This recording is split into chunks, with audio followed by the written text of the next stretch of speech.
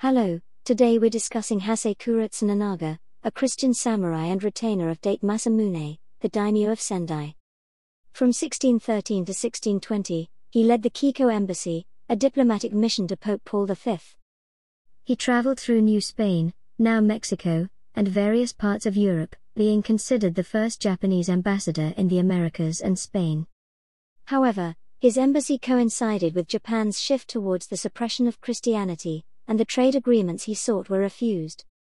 Hasekura returned to Japan in 1620 and passed away the following year due to illness.